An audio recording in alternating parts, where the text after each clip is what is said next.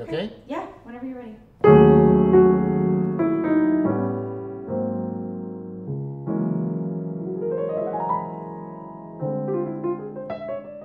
Okay, I'm from Chicago, and we came out to California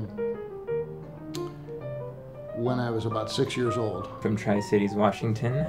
I moved to Los Angeles in 2010. I'm Katie McGee, and I'm from LA. My name is Derek Schiller. I'm from Wisconsin, Janesville, Wisconsin. How long have you been living in Los Angeles? 5 years.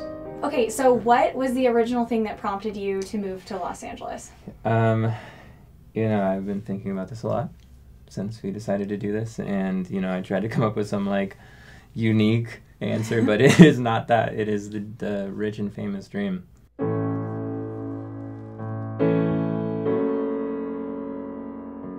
I'm really fortunate that I grew up here. You know, people move here to do what I'm doing. So the fact that I don't have to move and I don't have to, you know, start over anywhere, I kind of find comfort in that.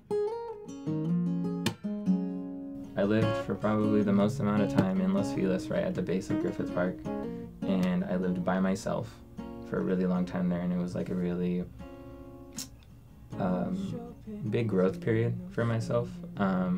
Just like going on auditions all the time and like coming home to nothing and nobody with all this disappointment, and like a tiny little bedroom was all I had. And I would just like go into the park and go up to the observatory and just sit there and just say, please, please.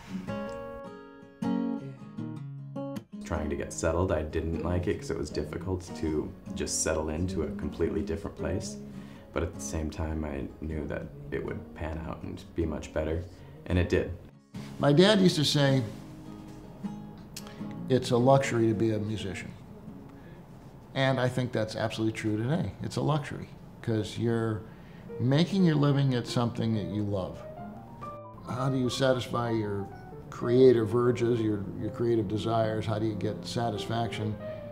How do you use the gifts you've been given, while at the same time having enough money to live? I always kind of tried to balance playing jazz with having this other studio career. And the studio career, for me personally, gives me I would say it's the privilege to play jazz, because you don't really make any money playing jazz. You know, sometimes I just do things just to see if I can make an extra buck, you know? Totally. Fair enough. I came home, and I actually had another job lined up, and I came home and I woke up the morning I was supposed to go into that job an hour before I was supposed to be there, and I said, no, I can't come in.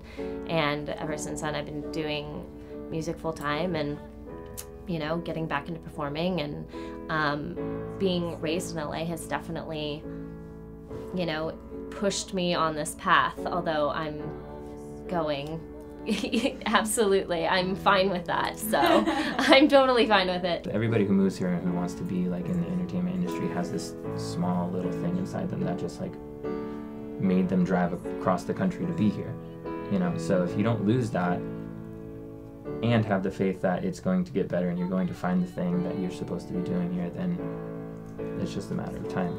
Your environment does impact how you feel, and I think creatively I feel different living out here. The feeding off of the creative energy is the best thing about this city. Being in both music and film, LA is the perfect place for that. You get the best of both worlds here. When you're in the arts, there's no limit to it, you know. You don't ever get to a point where you know all of it. It keeps you young, you know, and it keeps you feeling like you're alive and you're doing something. I feel like LA is a little bit of like a religion. Like you need to just decide and like have faith in this thing that you're gonna eventually be doing what you're supposed to be doing. You can decide what your LA is.